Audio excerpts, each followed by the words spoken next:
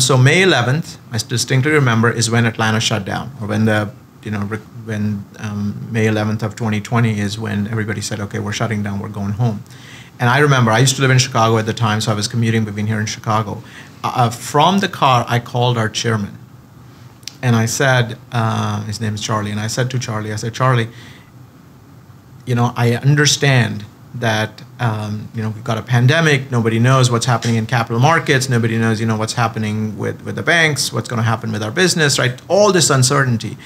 And I called him and I said, look, if at this point you think, because we had not made any announcement, nothing was public, there were only a very small group in the board, well, I guess the board knew, but very small group that knew about this.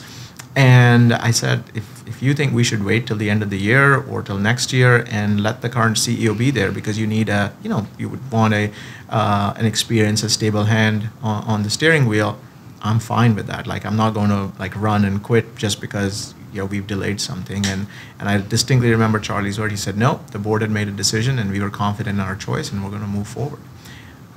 So I did definitely have that moment where I thought, okay, you know what, this pandemic, nobody knows how it's going to pan out.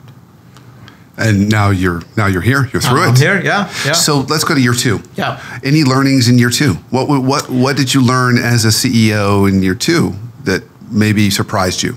Well, so very early on, what we decided as a management team that we were going to prioritize the safety and well-being of our employees. That was very, very high on our priority list.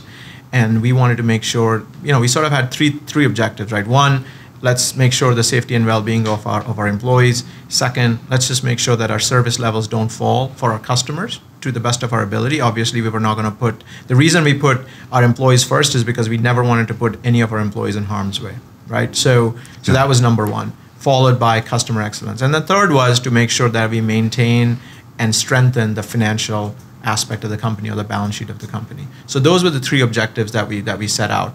And year 2, I would say that as we reflected back, and we had really good results in year 1. I mean, we were down in terms of revenue compared to what we were in the prior year, and we were down in terms of earnings, but the health of the company in terms of our balance sheet, in terms of what our customers said about us, in terms of how our employees felt, was really good.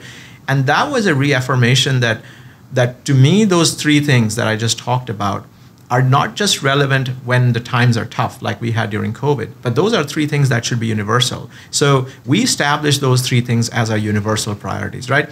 Priorities of the business change. You want to grow some places, you want to shrink some places, you want to improve profitability, you want to transform the business. Those priorities change and shift, and you can call them operating priorities. But to me, these 3 things became universal priorities, right?